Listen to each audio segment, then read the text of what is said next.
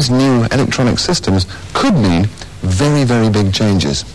Well, let's take a look at a typical office of today. And what are the first things you see, apart from the man working in it? It's the filing cabinets. Now, what's going to happen to them, Mac? Well, most of them are going to go, Chris, along with invoices and bills. Those are all going to be sent through by the computer. What about our old office friend, the faithful typewriter? Are we going to say goodbye to that as well? Well, they're largely being replaced today by word processing equipment, and that's going to be enhanced with graphic output, with being able to connect it to the mainframe computer. So a secretary's job will really be enhanced as she's able to help her boss in understanding the sort of speed at which his business is changing.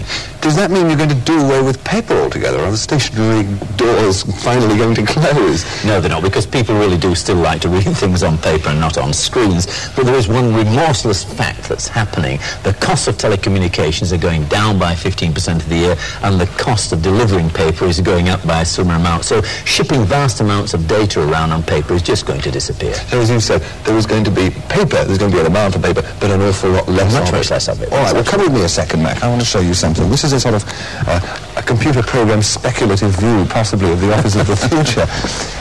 We've got our computer terminal there, we've got our view data terminal here, and we've got, as you described it, the word processor with its printer connected to it. Now, is that the sort of layout of a future office as you see it? Well, not a layout. There'll still be a filing cabinet, so some of the paper. There will certainly be a printer there printing out paper, because we know that people do like to see it, and it will certainly be there. There will be screens, certainly, colour, beautiful graphic output connected to Prestel, connected into their main computer.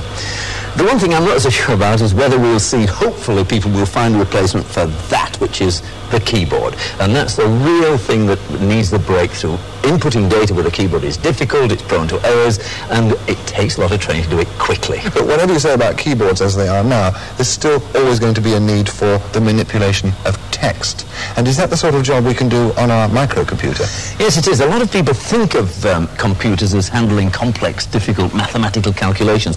But in fact, a lot of the time, they are used for manipulating data, characters, words, and letters, and so on. And we can show you some of the instructions on here.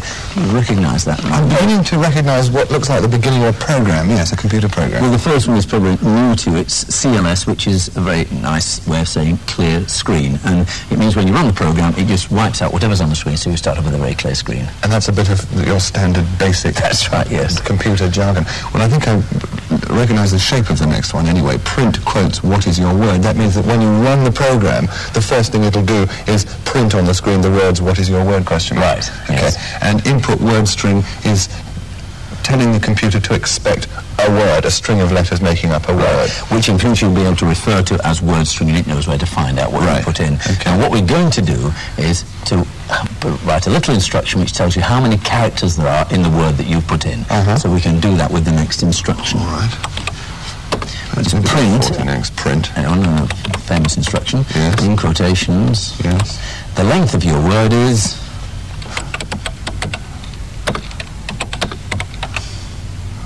Oops. Yes. Now, and close the quotes. Right. Len word. Now, len is one of these abbreviations for length of word, and length will simply give us the length of, or the number of characters in your word. So we type length, but we don't type length, we type the abbreviation len, and then the name that we've given it, which is word string. So it's len space word string. And that simply counts the number of letters in the word? In the word, yes. So it's very simple. If you hit return, then run it.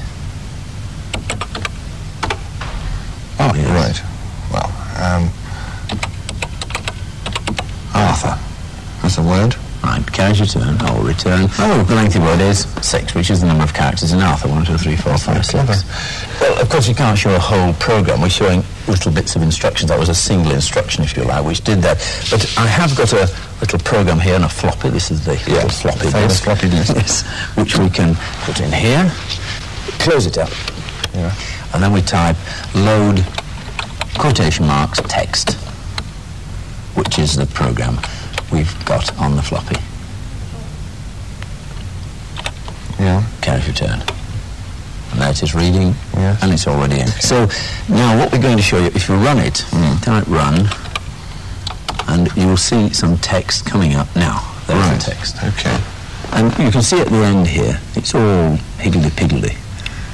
They're not lined up. As if you typed it on a typewriter, and the left-hand margin is straight and the right-hand margin is always all crooked and indented. Yes, well, that's one of the jobs the sort of word processor would do, which would have to count these letters and then work out how to shorten them to make all these correct. This is actually the sort of job that an expert compositor in a printing works would spend hours putting little slivers of metal in between the metal type blocks to get it straight. Right. Now, we've written a program here that does that, and we simply hit a key, there's it done.